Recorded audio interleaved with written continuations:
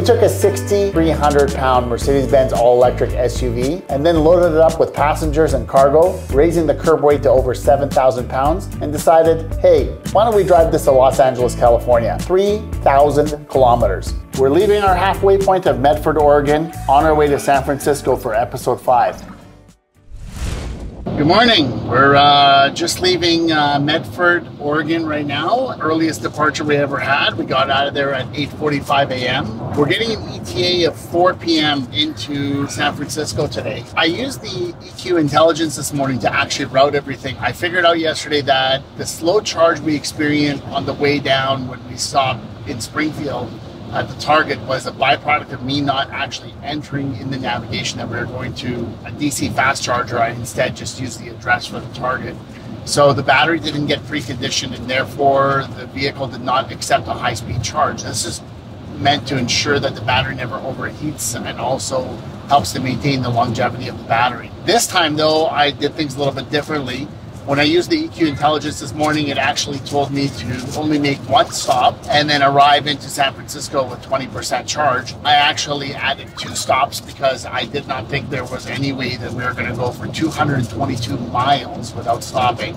So I strategically found 2 Electrify America charging stops, and we're using both of those charging stops along the way. One of them happens to be at a Safeway parking lot. The other one happens to be at a Walmart parking lot. The first one's at 11:22 a.m. We can get a little bit of an early lunch. The second one, we can stretch our legs, use the washroom. And the third stop is going to be in San Francisco, and we've set up our route to actually drive into San Francisco through the Golden Gate Bridge. It's going to be a beautiful drive today through Oregon and then crossing into the state of California. Okay, we just charged up in Redding, California, another subdivision area called Anderson.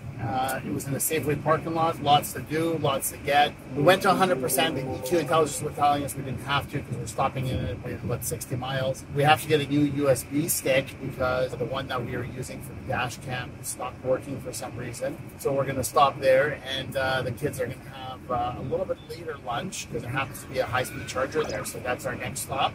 We'll check in with you guys when we get there. We arrived at the Walmart in Willows, California that happens to have an Electrify America ultra high-speed 350 kilowatt charger in their parking lot. We arrived with 77%, charged up to only 94%. We were there for about 12 minutes, including the hookup time. Ran inside the Walmart, got the media equipment we needed. Mona ran out and got the kids some food, and here we are now on our way to San Francisco. As we continue to progress towards San Francisco, the temperatures dropped from as high as 35 degrees Celsius down to 15 degrees Celsius. That's a 20-degree swing. The battery needs to be maintained at an optimal temperature to maintain optimal range. The cooling and heating system is set up in such a way that there are 2 individual coolant lines. One coolant line will circulate around the entire battery and through every individual cell of the battery to maintain the optimal temperature. The second coolant line will actually run around the motors, and that will help to maintain the motors at a lower temperature so they never overheat. Batteries, when they get too hot, will become inefficient. The same could be said for batteries when they get cold. And as we continue to progress into the San Francisco Bay Area, we did not see a variance in our ETA of range as a result of the temperature swing. We are on the Golden Gate Bridge! So nice. Look at this, it is beautiful. We have made it to San Francisco. Left this morning from Medford, Oregon. 580 kilometers today. That was an epic feat. And I'm happy to report that the kids are all getting along, and my wife and I are still married. Yay! Yay! There you go. We are going to be arriving at the hotel in 4.6 miles. We're going to go visit the Fuller House tomorrow. Full House. Because Sophia and Julia and Charlie love watching Full House. They love it. Fuller. They watch Fuller House. Full House is when you and I were. Yeah, Mommy and Daddy used to watch Full House because we're a lot older. Daddy, yes. It looks like you're 100. It looks like I'm 100 years old? I look pretty good for 100. Did everyone have a fun drive today? Yeah. Everyone enjoyed themselves? Yeah? Oh, my back's hurting right now. Okay. Thanks, Julia. Always adding the drama.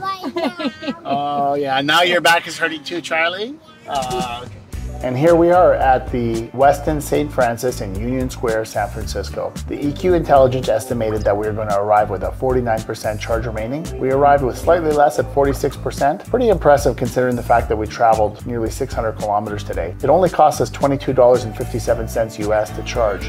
That's the sum of both charge stops that we made along the way. We also made the trip a little longer than usual by adding San Rafael as a waypoint. That was so we could come in on the Golden Gate Bridge. Looking forward to the overnight charge here at the Westin, and looking forward to carrying on to San Luis Obispo tomorrow.